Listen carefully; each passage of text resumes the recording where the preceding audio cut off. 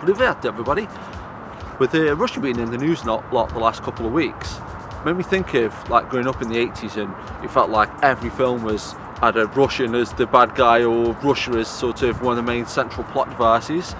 So I've sorted out some of my favourite films where this was the case. So it's Soviet Russia versus the USA. What's special about these three films, and I'll go through them all individually in a second, the bad guys are all named Ivan. So Ivan the Russian, very clever, Ivan Danko, and Ivan Drago. That's very creative. The first one, this is No Retreat, No Surrender. What's amazing about this film though, such wish fulfillment that like bullies being picked on at school, and he goes to the grave of Bruce Lee, which is actually amazing, believe it or not, based in Seattle, and he prays for like the ghost of Bruce Lee come back and train him. And then for some reason, and this is how crazy the 80s were, and it's perfectly summed up by this poster, guy standing by a Russian flag and a guy standing by the American flag. I still can't get over they changed that flag. It makes sense because, you know, they're no longer the Soviet Union, but that flag was so cool. But yeah, a kid getting picked on at school by bullies is suddenly intimidated by a Russian. No retreat, no surrender. This is a really obscure film. Nah, just kidding. It's Rocky IV. £2.50 rental price. What does that get you nowadays? One thing I noticed about a lot of these films, especially sort of retroactively looking at him, but at the very end of the film, or about halfway through, they actually sort of, I don't know if they would try and calm down the threat of war and stuff, but they ended up saying like, oh, Russia isn't that bad and Russian people are just the same body as everybody else, which they are.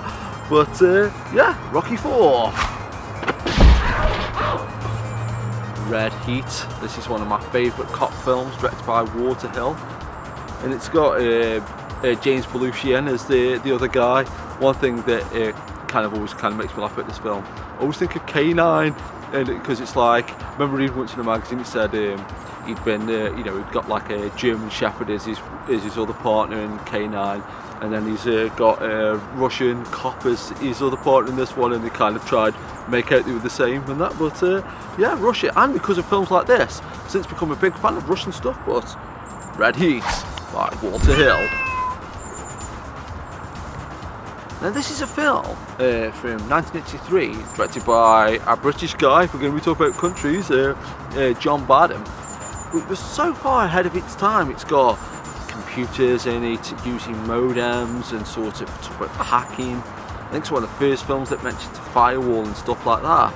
But one thing that's truly mind-blowing about it was, I've read recently, and it was the same year as well, that there was almost a nuclear war, and it was like just stopped at the last minute. Like America were having these war games, and somebody and they'd forgot to tell like Russia, and somebody clicked in at the last minute that it wasn't sort of really happening. But I can't believe that like war games nearly actually came true. War games, John Badham. My pancreas. This is actually a little bit more recent. It's after actually the Cold War finished. I'm trying to think of the dates for the Cold War. It might have been 1949 to 1990.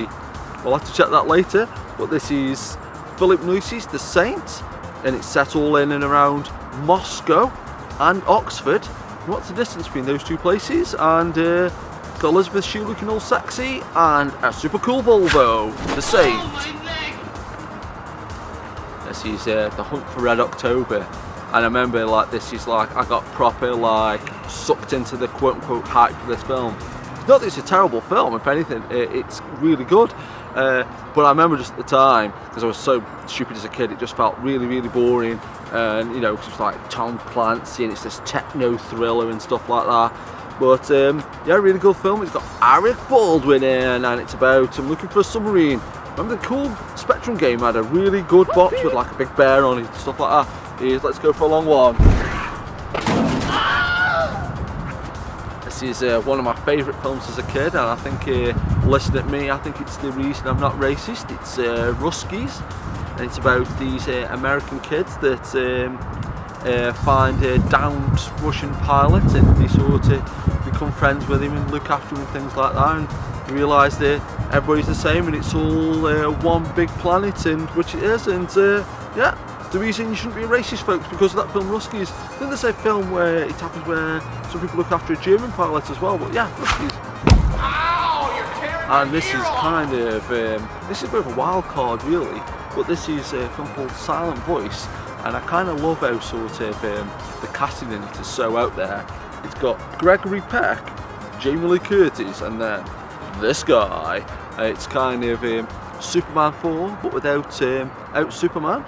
I'll have to give this another go as well, because it's like, yeah, it's got Jamie Lee Curtis in. And Paka, keep it locked.